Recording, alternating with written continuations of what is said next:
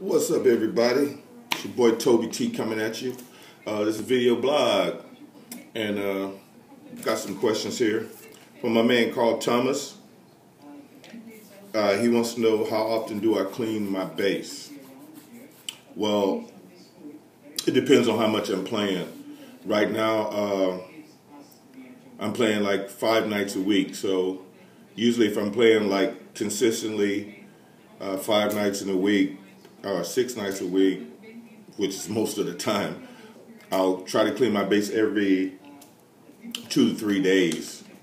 Basically, more than anything else, just to get the strings back popping, as you will see in my old previous blog about strings, is because for me, as much as I sweat, usually by the third night, my strings are starting to die out because of the sweat. So I tend to take them off, soak them in the methyl hydrate that I mentioned in the previous blog, and just wipe my bass down with a clean cloth and maybe just a little bit of polish, just to take any dirty oil off of everything. So it's every 2 or 3 days, Carl. Yeah, I tend to do that, and put the strings back on out of the methyl hydrate, and they pop. They sound like they're brand new again. Yeah. Okay. Answer your question, man. I got John Middleton, and he just sent me, "What's up?" So what's up, John? What up, boy? Yeah, man.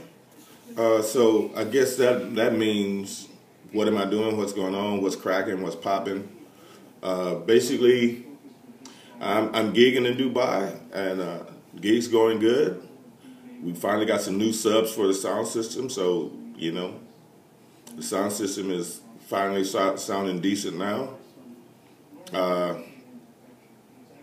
On the gear tip, I'm still waiting on my bass from Prevail Musical Instruments, what's going to be my signature series bass.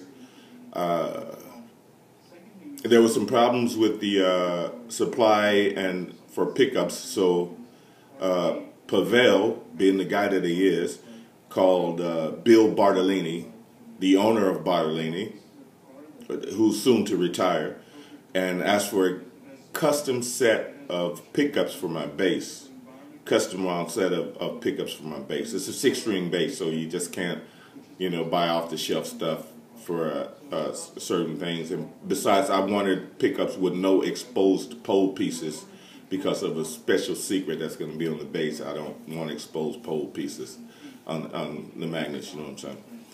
So we're waiting on those, which should be any day now, any week now. There's another bass going down.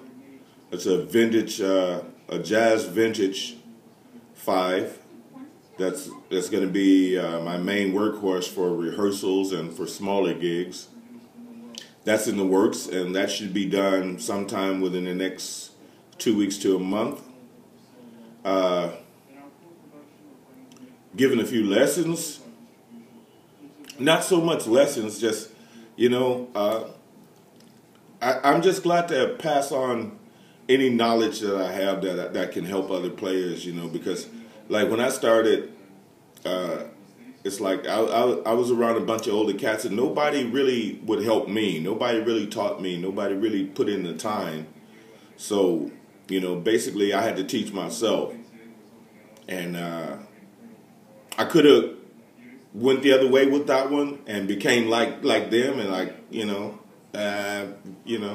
but that's not my nature, man. It's like people come up to me, guys come up to me here all the time, and it's like, anything you want to know from me, if I'll help you with anything you want to know, man. I mean, if you ask me how to do something, I'll sit down and I'll show you some, some practice drills for it, or I'll be more than glad to answer any question that you have for me if you see me. So basically that's it. A couple of guys here asked me about EQs and about preamp settings, so I was more than happy to answer them about that. One guy wanted to, know some slap techniques, so I showed him some basic beginner exercises for that. So yeah, man, I mean, you know, nobody taught me. I had to teach myself, and so I'm more than happy to pass all that on to anybody who wants to know. Other than that, everything's good. I just finished a rehearsal, you know, a 3-hour rehearsal, and I'm gonna chill for a minute. Then I'm gonna have some dinner, and then we're gonna, you know, get it on and cracking for tonight. It's Thursday night, the busiest night in the world here at Max Bar in City Max Hotel in Dubai. And it's going to be crazy tonight, so I need to get me some rest. As you can see, I'm a little tired. So, love, peace, and chicken grease. We'll catch y'all next time. Video blog. I'm sorry I was late with this one, but, you know, been kind of busy. So, love, peace, and chicken grease. I'll catch y'all on the flip side. Peace.